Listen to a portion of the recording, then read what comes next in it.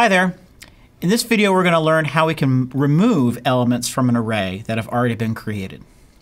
Let's take a look at what we have here, and I'm going to show you also how we can actually output that array to the trace statement. If you notice, before we had the open bracket, closed bracket, we were using the element number. I actually have taken that out in this example. This is just to show you that you can also take the entire array itself, in this case it's a bunch of strings, and can output those to the trace statement. So let me just show you what this is going to look like. So on the output panel you see it says Doug, Mike, Janet, and Sarah, separated by commas, which should be pretty self-explanatory.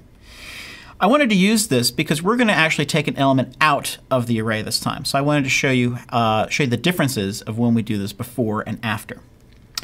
To take an element out, we use a statement called the splice statement. So let me uncomment these lines and we can see how this works. Last time we used push. Push actually put an item at the end of the array sequence. In this case, splice is going to ask which item in our list here do we want to remove, and how many items from that point on do we want to remove. So let's actually bring up the code hint for this, and you can see that the first item is called start index.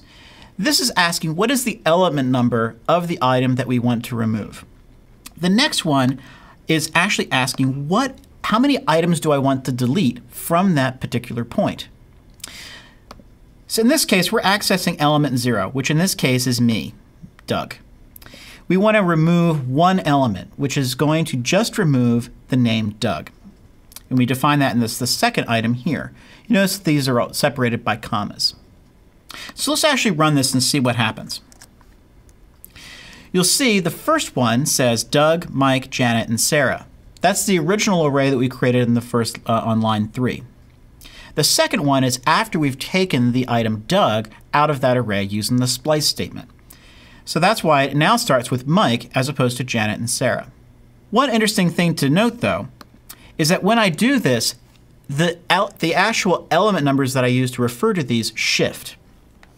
So if I actually go in here and I say trace my array 0, element ID 0 is not Doug anymore because Doug doesn't exist. So now that ID is now mapped to Mike. So now element 0 is going to be outputting Mike when I access that. So keep that in mind when you remove elements from your array to update your IDs. As I mentioned before, we could also remove more than one item using the splice statement. And we just have to modify one little thing here. Let's actually take out Doug and Mike. So let's go into our splice statement here on line 7. And let's change this 1 to 2. We're going to start at Doug, remove not just Doug, but also Mike, or 2 items. We can run this again. And you notice that the example now outputs Janet and Sarah. So we're removing the first 2 items. Again, we can modify this a second time by changing the first element that we want to remove. So let's change this to 1. So we want to start now with Mike, not Doug, and go 2 elements. We're going to remove Mike, and we're going to move Janet. So now we just have Doug and Sarah. Since we haven't removed Doug, which was originally element 0, when we use element 0 at the end, it's still Doug.